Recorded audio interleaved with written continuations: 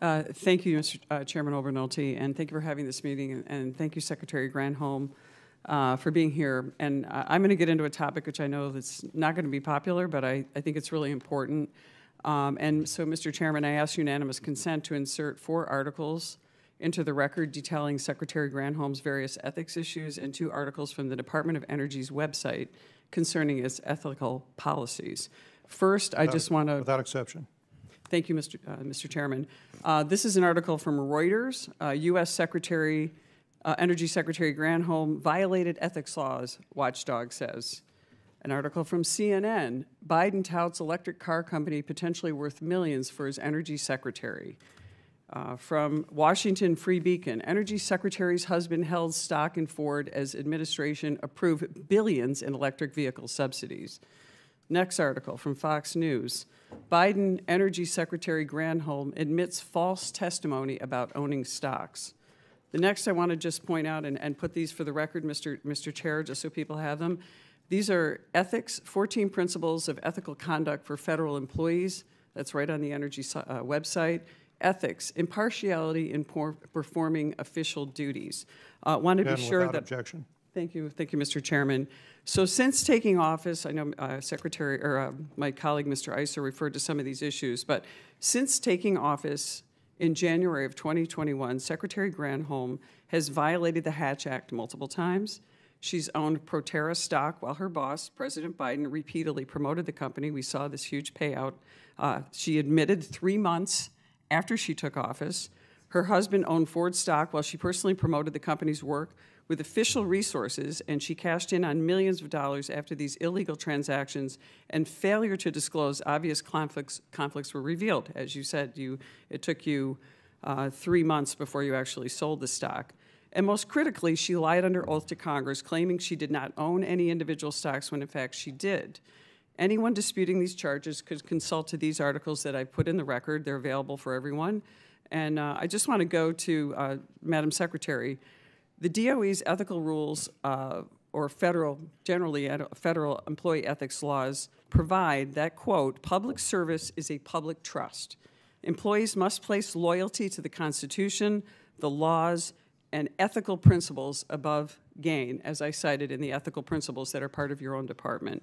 Do you believe that any Department of Energy or other federal employee violating this rule should resign or be removed from office for this position? First of all, let me say that we take ethics. That's a yes or no question. Do you think if someone violates the ethical laws set forth in this, that you said you signed a statement, an ethical statement that you would comply with the laws? Do you think that a DOE employee or other federal employee who violates these laws should step down from that position? That's a yes or no? If they violate the ethics laws set forth, I understand what you're trying to do here. I'm asking you a specific question. Okay, so you're not going to answer the question. You have made a number of allegations that I feel against me personally. This is my time, Mr. I know, Chairman. but you've made these out there, and I feel it is important to respond. Let me just tell you, this is what you did not answer the yes or no question. You obviously believe that it's okay to violate the ethics rules. Of course I do not believe it's okay to violate ethics laws, nor does anyone else in the Department of Energy. This is my time. So what you're trying to say is afterwards, once I realized and I spoke to Congress that I was not telling the truth about what was happening, I went back and admitted, oh, I made a mistake. So admitting the truth after being caught lying doesn't actually cure perjury. I don't know if you know that legally. I know you're an attorney. So you've admitted to testifying falsely and then came back and said, I corrected it later, but that doesn't cure the fact that you actually committed perjury. We've actually impeached presidents over committing perjury, and this is actually involved in your official duties. Also after signing an ethics oath that you said that you signed and admitted to today, and on top of admitting that it was 3 months after you took office that you actually sold the stock on the private market, as Congressman Issa put out. So to me, that's perjury, and that's simple. That's perjury, period. Why should you not resign, or why should we not consider some kind of impeachment inquiry into you for your perjury charges? We've done that with presidents of the United States in the past. Number one, I made a mistake when I testified saying that I had sold all stock. I honestly thought we had. So wait a minute. I was wrong. So I'll reclaim my time. You're a lawyer. You know that perjury, you cannot go back and say I made a mistake. Perjury exists when you give a false statement under oath, which you did. Did you not? No, I did not intentionally. I thought we had divested of all stocks. We had divested of all. Look, this is the colossal ego of this administration that people and the American people are frustrated with. You serve the American people. You don't serve President Biden. You don't serve a special interest. You serve the American people. Of course. We would appreciate you coming forward on this. I am coming forward if you would let me explain.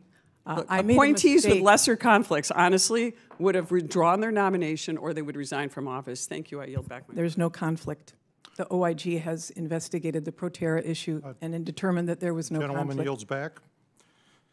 We'll go next to the gentlewoman from Oregon, Ms. Salinas. You're recognized for 5 minutes. Thank you, Mr. Chairman, and I thank the chair and ranking member for holding this hearing today. And like my colleague from Illinois, I too am not here for the politics, but I do believe we need to set the record straight. This is the Science, Space, and Technology Committee, and facts are really important. So Secretary Granholm, thank you so much for being here today. I think we've taken up way too much time, but and I do have some important questions to ask around gas prices. You've been asked repeatedly about your connection to Proterra, with a lot of conjecture and speculation thrown in for good measure. But let's, again, understand the facts before we go any further. Mr. Chairman, I would like to ask for unanimous consent to enter into the record a letter sent by the Inspector General of the Department of Energy from actually the Trump administration on August 11th, 2021, Ms. Terry Donaldson, to Senator John Barrasso on August 11th. In the letter, the Inspector General Donaldson responds to a request from the senator to scrutinize, and in quote, Secretary Granholm's financial interest in Proterra. The Inspector General's findings were definitive, and I quote, Secretary Granholm publicly disclosed her interests in and position with Proterra. She complied with the terms of an ethics agreement designed to prevent violations of ethical restrictions while serving as secretary. Our inquiries did not identify evidence that Secretary Granholm violated existing statutes or regulations with respect to her financial interest in Proterra. We found no evidence indicating Secretary Granholm worked on specific issues related to Proterra at the same time she owned options for or shares of Proterra.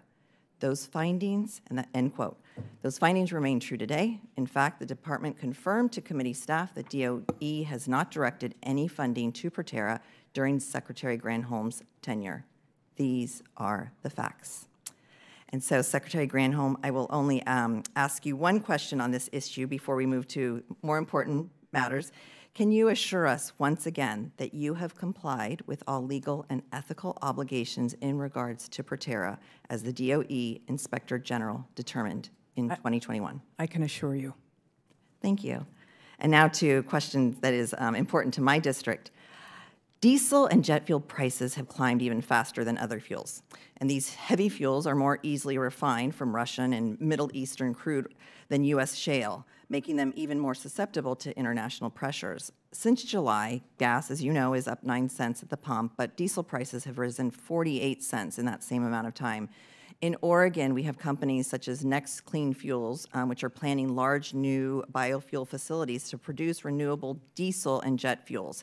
However, these facilities take time to build, and my constituents are facing high costs right now. Can you provide an update on DOE support for biofuel infrastructure and the steps that we can take to bring these fuels to market more rapidly and further reduce our dependence on foreign oil? Yeah, thank you so much for this question as well, because obviously the infrastructure is important and the fuel itself is important. So we have a whole strategy on biofuels, especially as it relates to making sure that people are aware of, for example, sustainable aviation fuels and the tax credits associated with those, making sure that we have got infrastructure that is not contributing to the cost, and that infrastructure, whether it's refinery infrastructure or the uses of diesel itself inside of vehicles, we want to make sure we have engines and biofuel, a biofuel pipeline for that is lower cost. we've been working on both the transportation side as well as the infrastructure side for a long time, and we will continue to do so, but it has been propelled significantly by the incentives associated with the Inflation Reduction Act, and we're very grateful for that.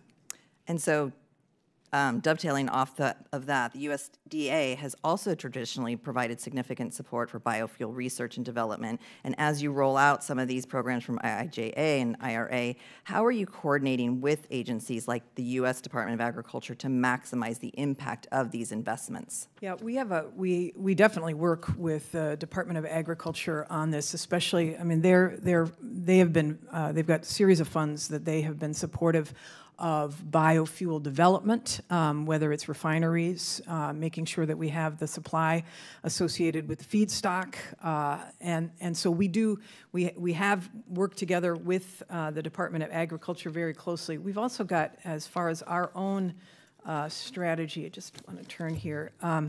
You know, we have an earth shot that is associated with this called Clean Fuels and Products, where we want to make sure that we are taking feedstocks that are not, that are all kinds of feedstocks to be able to reduce greenhouse gases. We've got a whole series of pieces of infrastructure, like at the Idaho National Lab, to be able to do that. It's called BUFNUF, the biofuel. It's a biofuel, national biofuel. I can't remember the acronym, but bottom line is it's a facility that is an applied strategy on how you can have distributed biofuel creation from various sources of feedstock. And we've got biofuel resource centers, 4 of them across the country, to be able to continue the research on biofuels. So there's a strategy from the Sustainable Aviation Fuel Grand Challenge to the Inflation Reduction Act to the Earth Shots of Clean Fuels to the biofuel centers and to the labs, all as part of a continuum to be able to lower the cost and create more supply of biofuels. Thank you. I yield back. The gentlewoman yields back. We'll hear next from the gentleman from Florida, Mr. Franklin. You are